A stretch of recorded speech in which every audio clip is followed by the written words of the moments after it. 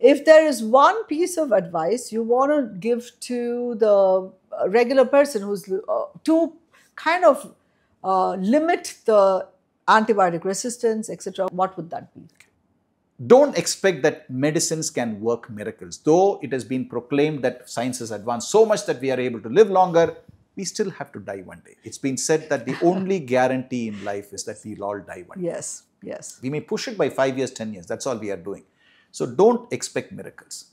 Now, with regard to specifically infectious diseases, one simple advice I'd like to share with you is the stronger your immune system, the better you will be able to fend off diseases. Okay. So how do you keep your immune system stronger? One, eat good food, a balanced meal, whether it is vegetarian, whether it is non-vegetarian, whether it is intermittent fasting, take a balanced meal. Okay. Two, rest. You have to have your 7 hours sleep. It's been shown that people who sleep 5 hours or less, or people who sleep 10 hours or more, are at a higher risk of dying than people who have the 7 to 8 hours sleep. So make sure that you are rested. 3, take your vaccine shots regularly.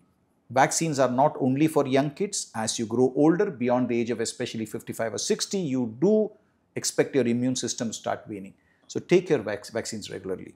4, smoking and drinking, very clearly shown that even alcohol, which was once thought if you take in moderation is actually healthy. Now they have said that even taking a little alcohol is worse than not taking alcohol. So be sensible. 5, exercising.